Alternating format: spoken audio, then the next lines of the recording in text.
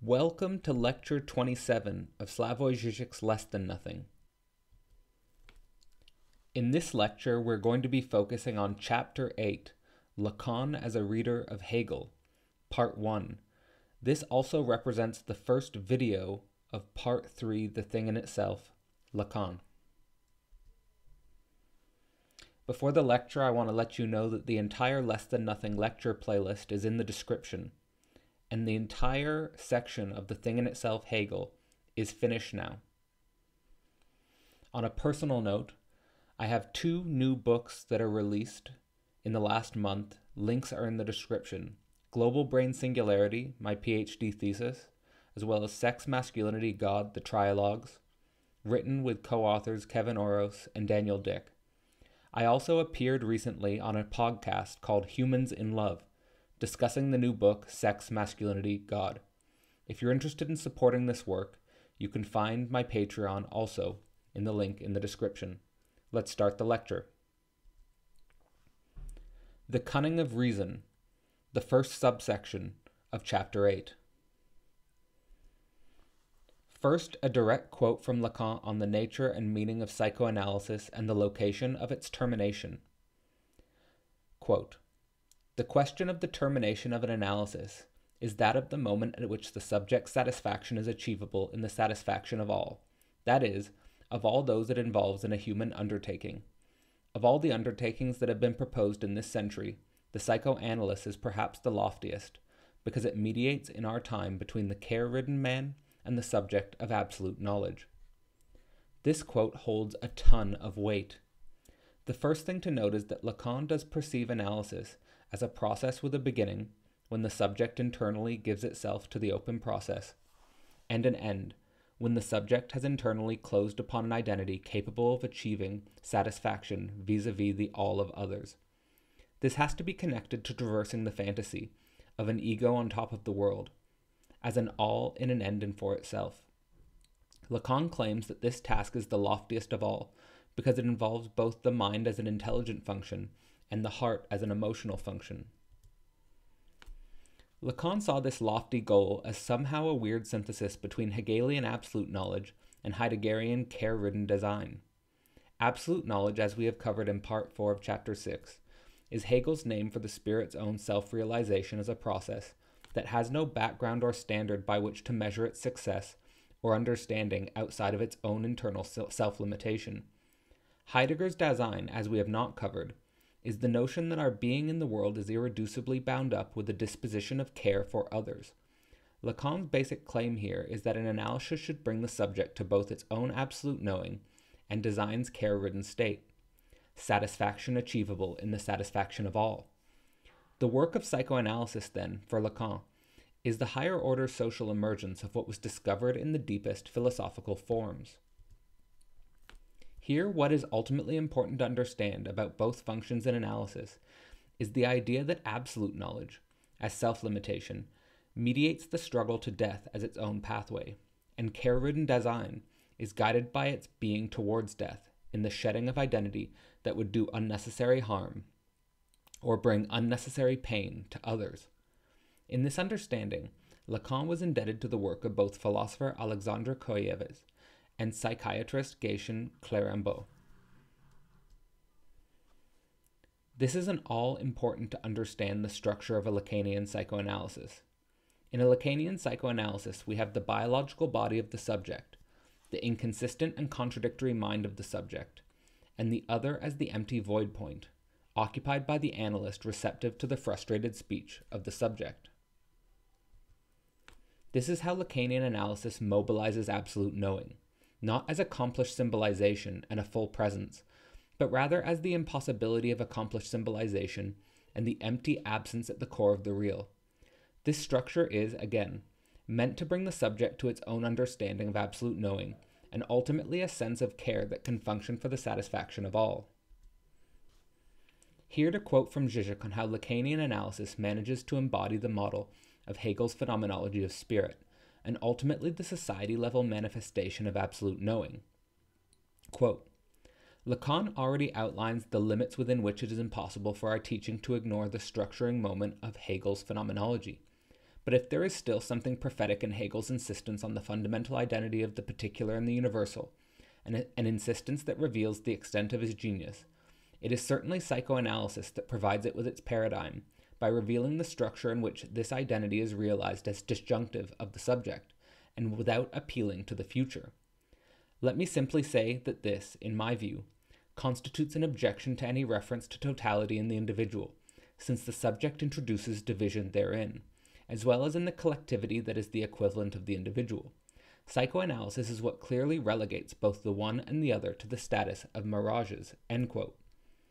What this means is that, for Lacan, the analytic session embodies the paradigm of Hegelian phenomenology, in the sense that the universal moves through the particular, and only gains existence in particularity. In order to understand the universal, there can be no notion of a perfect closed totality revealing itself in the subject, nor any teleological future substance revealed in the subject. Both totality and the future can only have their truth in the future present of the notion in itself. Žižek is here attempting to think both Hegel and Lacan simultaneously. With Hegel, we have the idea of self-consciousness as a notional mediation of otherness via the mechanics of sublation, whereas with Lacan we have the idea of the unconscious as a subject separated from its cause. How can we think the coincidence of these opposites? From the perspective of self-consciousness, we have ideal sublation, and from the perspective of the unconscious, we have the separated cause.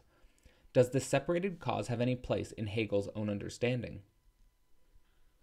Žižek points towards Gerard Lebrun's The Patience of the Concept to help us once again think the foundational core of Hegel.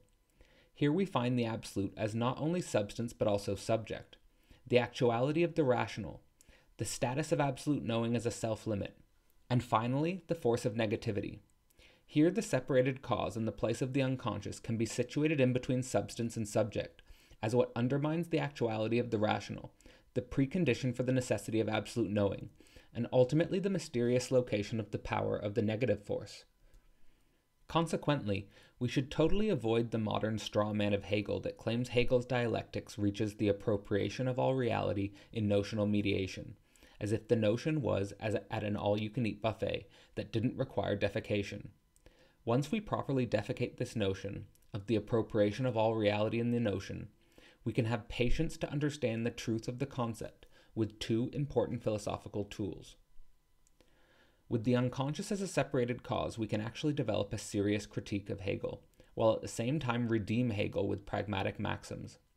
Hegel's philosophy is ultimately one that can help us in local and particular contexts that may seem totally disconnected from his program, namely because the core of Hegel, absolute as substance subject, actuality of the rational, absolute knowing, and the force of negativity, still hold and even become more important in light of the unconscious as a separated cause.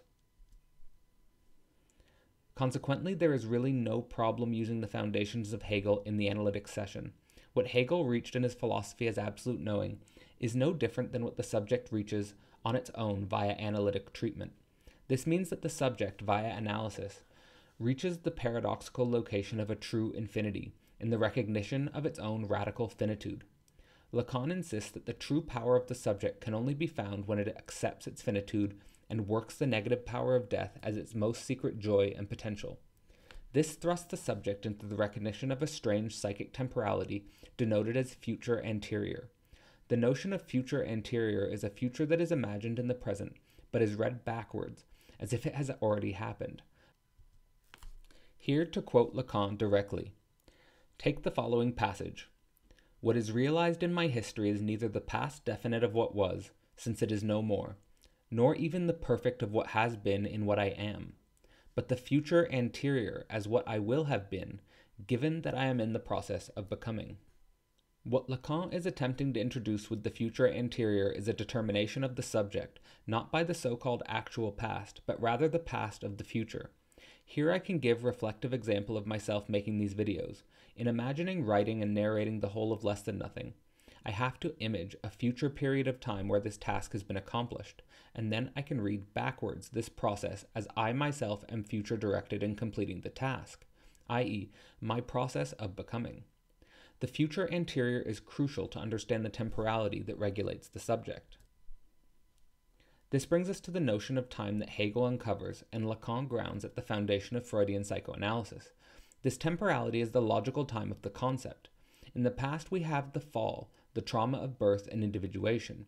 In the future, we have the idealization, the reconciliation brought forth by the powers of the subject. In the process of becoming, the subject is caught in this temporal conflict between the past of its emergence and the future of its desire to reconcile this situation, its separated object cause. The end of history in the Hegelian sense is the reflective understanding of this inner logical temporal structure of the concept. Here, what is assumed in Hegel is that the concept is already accomplished in its own futural dimension that does not require the individual subject to accomplish it for the concept. This is the dimension of the concept as universality, in its own becoming in and through each particular subjectivity. What this future perfect is in itself, we have no idea and cannot know, and this is absolute knowing. Here, a direct passage from Hegel on the future perfect, quote, "It is a present that raises itself. It is essentially reconciled, brought to consummation through the negation of its immediacy, consummated in universality, but in a consummation that is not yet achieved, and which must therefore be grasped as future. And now of the present that has consummation before its eyes, but because the community is posited now in the order of time, the consummation is distinguished from this now and is posited as future." End quote. What is essential to understand about the future perfect of the concept from the perspective of the subject is that the subject, before reaching absolute knowing, thinks that it has to realize the future perfect of the concept, instead of assuming that the task is already completed. In essence, the subject wrestles with temporality and struggles to reconcile the eternity of the future perfect with the temporality of the present imperfect. Here, using the Lacanian algorithm of the signifier and the signified, the future perfect is where the signifier realizes itself in and for itself independent of the signified. The signifier raises itself in and for itself. The paradoxes at work here are difficult to capture, but essential to understand the intersections of Hegelian dialectics and Lacanian psychoanalysis. The conclusion of psychoanalytic treatment as the future perfect of accomplished symbolization does not mean that we reconcile as individuals the concept in itself, which has already achieved this realization, but rather recognize that this has already been done, and nonetheless we have to act without knowing what that end will be, to re-emphasize the crucial point, that in the translation of Hegelian dialectics into psychoanalysis, we have to focus on the paradoxical finitude of the subject in the process, who is pathologized by an ego that cannot accept this reality of the idea. Here, the analyst must become a type of Hegelian master, who embodies the impossibility of the ego's deepest desire. The deeper the subject goes into analysis, the deeper the subject comes to the realization that its future perfect must be related to via a perspectival shift. This perspectival shift involves a renouncing of the forcing of reality, where the observer's ego constantly manipulates the scene with its images. The subject of absolute knowledge, in some sense, realizes that it has to do less. It has to engage into the mode of the subtractive gesture. Even though it still has to do, to act, this activity becomes a paradoxical passive activity. Here the subject comes to analysis and invests all of its libidinal energy into the other of the analyst. The subject releases in speech all of its deepest desires for perfect unity and completion. In a proper analysis, the analyst simply acts passively, letting the subject fall in on its own inconsistencies and imperfections, allowing the subject to come to its own realization that the other is lacking and ultimately inconsistent and incomplete. The subject then can recognize that all of its self-identity is ultimately a fraud and a sham, that by forcing reality into its image, it creates its own problems and makes them progressively worse than they need to be. Here to quote Žižek on the Hegelian method deployed by the analyst, quote, "The Hegelian wager is that the best way to destroy an enemy is to leave the field free for him to deploy his potential, so that his success will be his failure, since the lack of any external obstacle will confront him with the absolutely inherent obstacle of the inconsistency of his own position. A true master is at bottom only he who can provoke the other to transform himself through his act." End quote. Thus you can see that by doing nothing, simply being a passive container for the speech of the subject, the analyst in some sense tricks the subject to willingly destroy their own notion. Here it is important to focus on the fact that a true master does not try to fill up the other with positive content to trap the subject, but rather acts as an empty void allowing the subject to find its own truth. Let us consider for a moment a few notional structures that may pathologize the subject of the future present. What all of these notional structures will have in common, despite their differences, is a guaranteed future where meaning is represented in a coherent and consistent totality. This could be the dream of possessing all the knowledge, or building a totalizing paradigm. This could be the dream of the full realization of feminism and the emancipation of feminine spirit.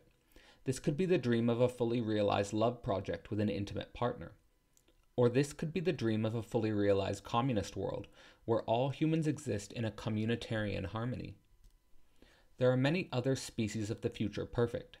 Consider the dream of the religious subject of oneness with God, or the dream of the secular humanist who uses the notion of Gaia or Mother Earth to dream of a world where humans live in a balanced harmony with nature, or the dream of the nationalist who desires a country that is fully integrated without divisions and antagonisms between different political parties and orientations, or finally, the dream of the physicist or scientist to develop a grand unified theory of everything. In all situations, what the analysis is meant to do is bring the subject to recognize that their own future perfect is incomplete and incoherent, as opposed to a totalizing sphere of meaning that guarantees their safety and security, and ultimately their joy with the other. To quote Žižek on this ultimate paradoxical power of unreason internal to the cunning of reason, quote, "The wager of the Hegelian cunning of reason thus involves not so much a trust in the power of reason. We can take it easy and withdraw. Reason will ensure that the good side wins out, as a trust in the power of unreason, in every determinate agent which, left to itself, will destroy itself. If reason is as cunning as Hegel said it was, it will do its job without your help. The cunning of reason thus in no way involves a faith in a secret guiding hand guaranteeing that all the apparent contingency of unreason will somehow contribute to the harmony of the totality of reason. If anything, it involves a trust in unreason, the certainty that, no matter how well planned things are, somehow they will go wrong. Every totality of meaning is always disturbed by its symptom." End quote. Here it is clear that reason spontaneously attempts to create a sphere of meaning that is a perfect circle. What is essential to grasp in the motion of the idea in itself, as it is processed by individuals, is that every circle is imperfect. Every circle is pathologized by its own unreason, its own inconsistency and incoherence which undermines it from within. Žižek uses all of this understanding of the Hegelian dialectic to dialecticize Lacan's own major transformation in his theoretical development. In the early Lacan, there was a hyper-focus on the symbolic register of the symbolic imaginary real. The early Lacan, focused on the symbolic, was searching for the possibilities of symbolic realization in a complete idealization that worked for the subject via the manifestation of truthful speech as a liberation in language and a way to overcome death anxiety. It is easy to see why such a pathway would be appealing for an emerging psychoanalytically minded thinker. However, as Lacan developed later in his career, he became more aware of the register of the real in the symbolic imaginary real triad. The real was the location of primordial symbolic castration, barring access to complete realization in idealization. The real was the location of a complete mortification, where one is annihilated instantly and without a trace, where one is brought to their knees, not by truthful speech, but by death itself. The real was the location where language appeared only as a screen of protection and defense, which ultimately necessitated an ethic for Lacan that we must think death itself, the black sun of the real thing, the ultimate Hegelian master. This brings us to an all-important axiom of less than nothing, that there is a non-other that takes the location of the positivized images of the other as a totality of meaning. The totality of meaning can only be discovered by confronting the non-other of death itself. In relation to this non-other of death, there is a possibility to embed in one's subjectivity a process of coherencing and consistencing, as opposed to a total system of coherence and consistence. But in order to guarantee its truth, one must always be in touch with death, with loss, with failure, with the end of one's identity. How can this real possibly be inscribed into a psychoanalysis? Here we attempt to image the Lacanian triad of the symbolic imaginary real with the methodological approach used by Lacan. The first step in analysis is the symbolization of symptoms, expressing the real in frustrated, depressed, anxious speech. The second step is for the analyst to, gently, indirectly, bring the subject to encounter its own real directly, through, but ultimately without symbolization. And third, it is the analyst's job to help the subject piece together their imaginary self-notion back into the daily psychic economy. All of the ethical problems that Lacan ended up contemplating could be located not at the level of the symbolic, but in between the oscillation between the real and the imaginary. The real, as described, is a brutal mortification and annihilation, and the imaginary is an illusory but necessary function for day-to-day life, day-to-day appearances. How are these two polar opposites to be properly mediated? To quote Žižek on the problems of this persistent oscillation, quote, Lacan's limitation is clearly discernible in how, in his last decades, he tends to oscillate between two poles which are both worse, as Stalin would have put it. Sometimes, exemplary in his reading of Antigone, he conceives of the ethical act as a kind of forcing, a violent act of transgression which cuts into imaginary and symbolic semblances, and makes the subject confront the terrifying real in its blinding destructive power. Such traumatic encounters, such penetrations into the forbidden and the damned domain, can only be sustained for a brief moment. These authentic moments are rare. One can only survive them if one soon returns to the safe domain of semblances. Truth is too painful to be sustained for more than a passing moment. At other times, Lacan adopts the opposite but effectively complementary attitude of wisdom. The analyst never knows what will happen when he pushes analysis too far and dissolves the anasan's symptoms too radically. One can get more than one expected. A local interpretive intervention into a particular symptomal formation can destabilize the subject's entire symbolic economy and bring about a catastrophic disintegration of his world. The analyst should thus remain modest and respect appearances without taking them too seriously. They are ultimately all we have, all that stands between us and the catastrophe. It is easy to see how these two stances complement each other. They rely on a rather Heideggerian image of human life as a continuous dwelling in inauthentic semblances, interrupted from time to time by violent encounters with the real." End quote. You can see the dilemma for the analytic session. What is the ethical stance for the analyst? Should the analyst provoke the approach of the real in itself, with all the destructive and disturbing consequences that it may entail for the subject's imaginary psychic economy? Or should the analyst help the subject maintain appearances and keep themselves together against the background of the inevitable catastrophe of the real? Here we see a representation of these two ethical stances, two impossible choices, one in the register of the real, the other in the register of the imaginary. On the side of the real, we are interested in truth with a capital T over the diminishment of suffering and pain, the work of authentic love over inauthentic semblances, commitment with a religious fervor to the atheistic void over postmodern relativity, ethical acts that destroy symbolic imaginary semblances over maintaining the psychic economy, and the domain of forbidden knowledge over taking it easy and light. The principles by which this late Lacan of the real can be defined include a favoring of truth over homeostatic balancing, the core of desire over basic necessities, the sound of the signifier over the signification of sensed correlationism, ethical duty over utilitarian decisions, and the risk of one's own life over a pragmatic life. This most radical dimension of Lacan is ultimately how he brings the Hegelian death master into the analytic session, although fully embodying such principles in analysis is an extremely difficult task. In this lecture, we covered 6 main topics. First, we covered how Lacan relates to notions of absolute knowing and design in the analytic session. Second, we approached the notion of future perfect and future anterior as 2 forms of temporality regulating the subject. Third, we discussed the unreason of reason, which regulates the whole motion of the cunning of reason, undermining totalities of meaning. Fourth, we discussed the differences between the early Lacan, which focused on the symbolic, and the late Lacan, focusing on the real.